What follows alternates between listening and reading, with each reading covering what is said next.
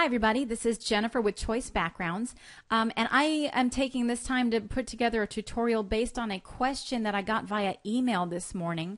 I just thought it was a great question and that the answer would help just a ton of people all at once. The question was pertaining to my elegant wedding template. This person that wrote me was from Thailand, and as you can see in the wedding template, I kind of designed this first part in particular to be black with kind of silver. Now here in the United States, most formal weddings, the groom is normally wearing a black tuxedo, and in this case he's wearing a silver tie, which is why I designed the first part of this video to be kind of black and silver, going off of the tuxedo theme. Well, in Thailand, the color black is a big no-no when it comes to weddings, which, you know, almost kind of makes sense. So he wanted to know, I really like it, but I got to change like all of the colors. How can I change all of the colors for everything? Well, you can do this. One of the things that I absolutely love about Producer is that everything is customizable. You don't like something, change it. So in this case, let me show you how to change this. It's just a couple of steps, and then I'm also going to show you how to easily make those steps to change all of these slides instead of going through every slide one at a time and making those changes. So let me come into this slide and show you exactly what we're talking about. We're talking about this black and white bubbles layer only. Let me turn everything else off above that except for the captions there. And if I play this back, you'll see what we're really talking about are these white bubbles. Well, when I made the video file, the white bubbles are technically on black. So the black is not something you can see through. So you don't just simply add a color layer. You won't be able to see through it. That video file is black and white. So we're going to take just a couple of steps to change this. Now he mentioned that in Thailand, you know, pinks and reds and golds would work for weddings in Thailand. So in this case, we're going to color this red. Let me turn everything back on so you can see how everything works together. Making sure that that layer is highlighted, the one that I want to change from black to something else. I'm going to hit colorize and change this to red, and you'll notice the only thing that changes to red are the white bubbles. I haven't gotten rid of the black yet. See that? So this isn't, that's the first step, is I'm telling it to change a color, but it's still black. So now in order to get rid of the black, still with this layer highlighted, I'm going to come up to my black point setting, and I'm going to pull this slider up a bit until that black slowly becomes kind of white, which means it can accept this colorize setting, because as black, it's not going to accept any of this. So I'm pulling that black closer to white. His face looks like it's turning red, and it's really not. If you look over here, it's not. So now when I play this back, I just pulled it up to about 26. Now when I play this back, I have this really nice red background, and it's not black anymore. Now, of course, his tuxedo is still black, but I can do this with any color. Now that I have my black point pulled up, let's say I want this to be gold. So I'm going to pull this over to, say, a nice gold color right there. Ta-da! Now I've changed the entire background to gold.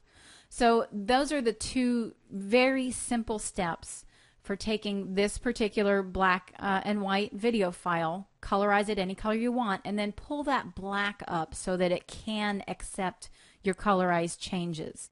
Now, once you have this at a color that you like, you know, you could make note of, say, these settings right here, 229, 202, 80, and 26, write them down on a piece of paper, and go to every single one of these layers and change them, but you know, that's kind of a pain in the patootie, and we want to do it easier. So all we need to do is we need to copy a couple of settings over to a whole bunch of other layers, and we can do that all at once.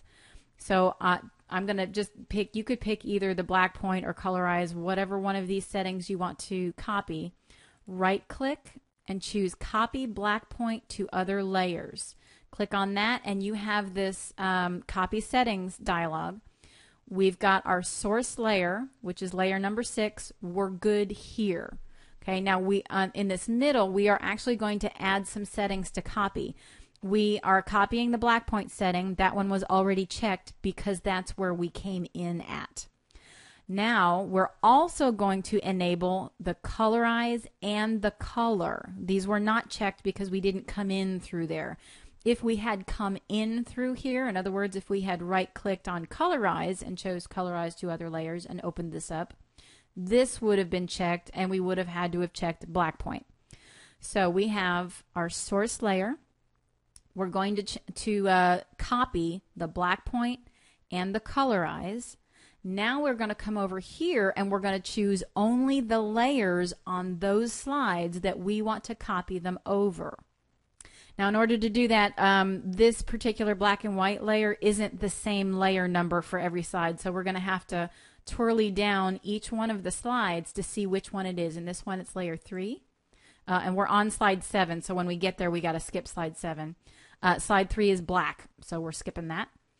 Slide 4, oh, and I'm actually on my preview, so if you guys have this template, please don't listen to what I'm saying the slide numbers are, because that slide 2 is actually just my intro for the preview. So you'll be twirling all of these arrows down and looking for this black and white bubbles, which again is going to be a different layer for every slide. So you're going to twirly down each one of these.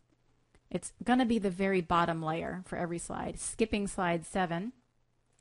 Coming to 8, and it's just pretty much the bottom layer for each one of these slides. This almost looks tedious, but to be quite honest, this is so much easier than having to go through and change those settings for every single slide. This is really just a much faster way to do it. Let's stop at 15, and I'm just going to hit copy and close. And look at that. Broop. Now all of my slides, instead of being black, now they're gold. Okay? I do want to show you that this is very possible to do this for every single one of these. That just happened to be the black settings that he was concerned about. Let's say you wanted to change. I did have somebody ask about the rings, because he was doing a video for a wedding, and the people's wedding rings were actually silver. Again, kind of simple. Your alpha layers are black and white, so you're not going to touch those, but the one that says ring is your ring color, and if you just simply hit colorize, it turns it silver. So if you want a silver ring instead of a gold one, just make sure you hit colorize on the one that does not say alpha, and now you've got a silver ring instead of a gold one. This back gold layer, let's say you want it to be, let's say the bride's bouquet was full of roses and you want it to be red. Hit colorize and you can kind of turn it red. Again, the black and whites might cause you some issues. So not only are you going to play with the actual color wheel, but you may need to bring either the whites down, which brings it darker and a much more richer red. The black point does the same. Of course, I've also got this pretty transparent as well, so I might bring the transparency up, which makes it a much more richer red. But you can change the colors for almost any layer you want. If it doesn't look quite right, you can play around with it. These over here, he asked me if you could change the entire show, and the answer is yes. The flourishes in the very last part, the color of the flourishes is actually not part of the video file. As you can see, the video file is right here, and it's simply a mask over this color. So if I want to change the color of my flourishes, I would just right click on that color, edit layer, solid color options, and I can just change it. Let's make it a green flourish for no reason. Ta-da! Now we have a green flourish coming through there.